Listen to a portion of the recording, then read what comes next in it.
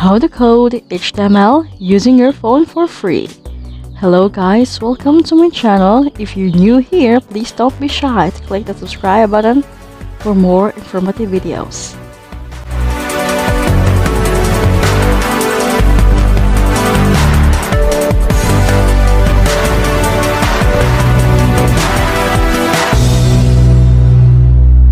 So as you can see, I have two apps, the Notepad++ and the HTML viewer. I downloaded HTML viewer because every time I code on Notepad, I don't know what does it run there. So I downloaded HTML viewer to run the code. And these apps are available on Play Store and it is all free. So you open the app and let's create a new file.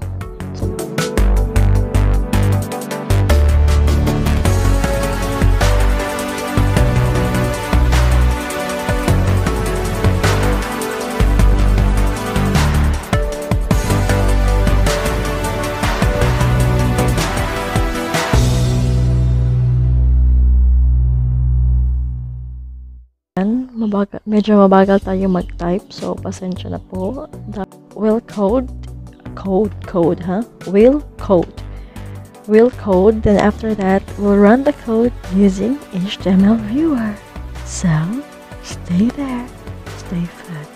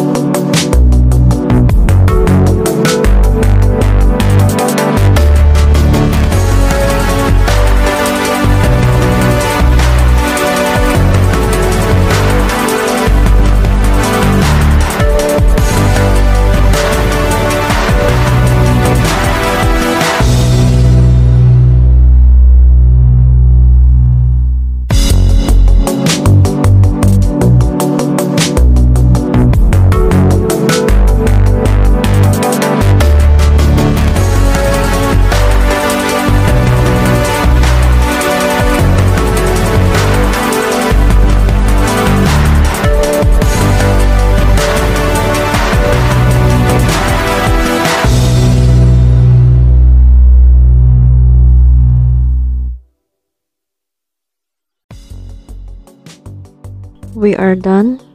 So check lang natin kung may mga errors pa na kailangan natin ulitin.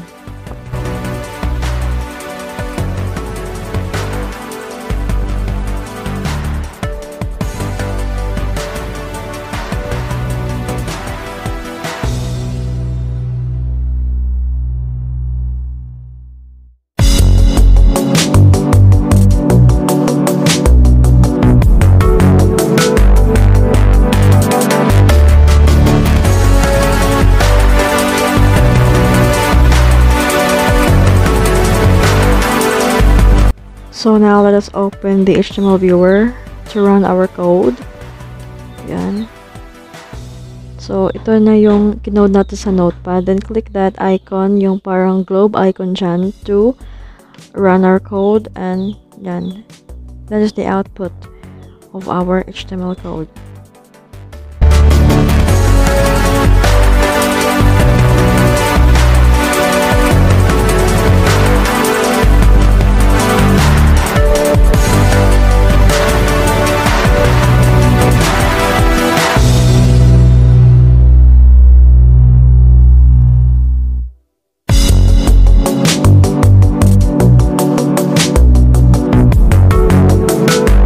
So let us try opening the HTML codes of files.